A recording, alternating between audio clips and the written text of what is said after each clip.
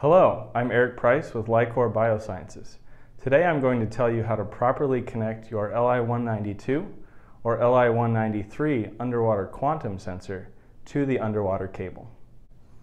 You'll notice the yellow dot on one side of the sensor. You will see that it is not on the other side.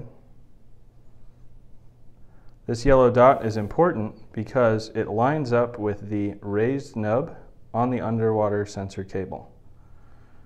So when you go to connect it, make sure that you line up the raised nub with the yellow dot and push like this.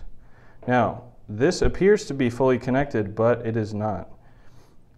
You'll want to make sure that you push hard on the connector so that it connects fully with the sensor, and you should hear a pop like this.